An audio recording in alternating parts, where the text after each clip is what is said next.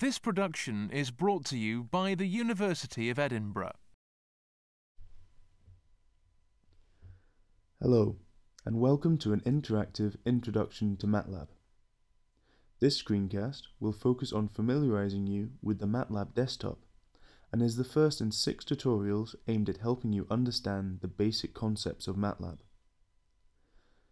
The screencast accompanies the main course material, which can be found in the PDF file. If you've watched the Getting Started screencast, which demonstrated how to best use this material, then you should have the PDF file opened and ready to aid your study. Once you have launched MATLAB, you will be presented with what is known as the MATLAB desktop. The new Graphical User Interface, or GUI, provides an easier point-and-click control of the MATLAB software. We will also look at carrying out simple calculations and look at how to access various help mechanisms within the MATLAB software. You will notice that there are various windows available to you on the standard GUI layout. The main window, highlighted here, is the command window. It is here we will enter most of the commands we give MATLAB. So now, let's try a few calculations that you might normally complete on your calculator to allow you to get a feel for how MATLAB works. So typing in a simple addition and pressing enter, we get the results displayed in the command window. In the same manner, division, subtraction, multiplication, exponentiation can all be calculated through this window. We can see that the history of your previous commands and functions are also visible within this window. To the right of the command window is the Workspace browser. We will discuss the Workspace browser in more detail when we look at variables in a later screencast. But for now, you will notice that there is a variable called ANDS. This corresponds to the last calculation we performed in the Workspace. In this case, it shows a variable of 16, which is the answer to the calculation 4 squared.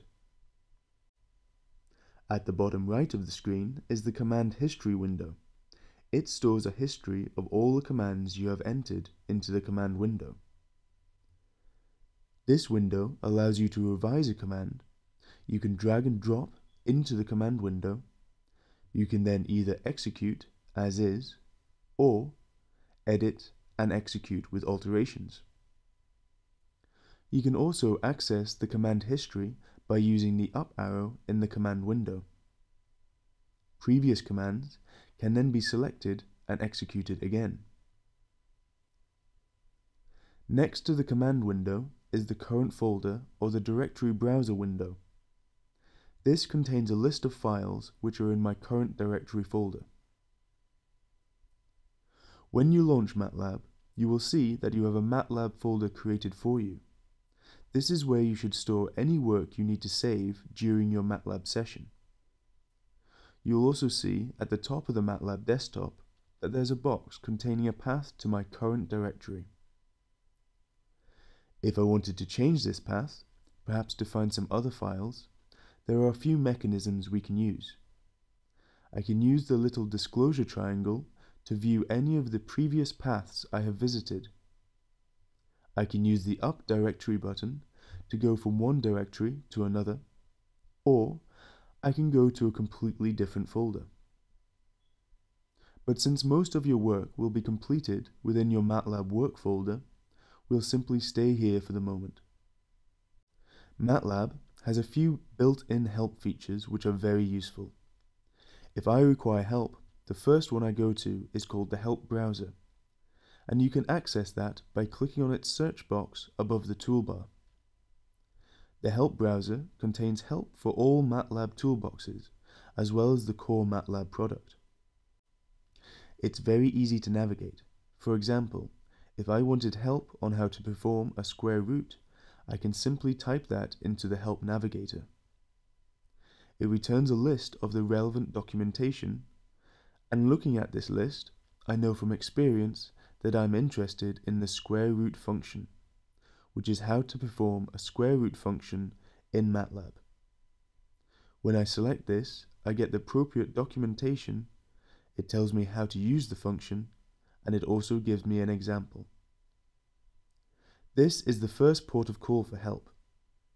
Returning to the command window, I will show you another option to receive quick help. If you know the name of the command you're interested in, but can't remember how to use it, then help can be available directly through the command window. Typing help, followed by the name of the command, such as square root command, provides me with a brief explanation of how to use it. To recap, in this screencast, we have looked at different areas of the MATLAB desktop, performed some basic calculations in the command window, and we've looked at two of the help mechanisms available to us in MATLAB.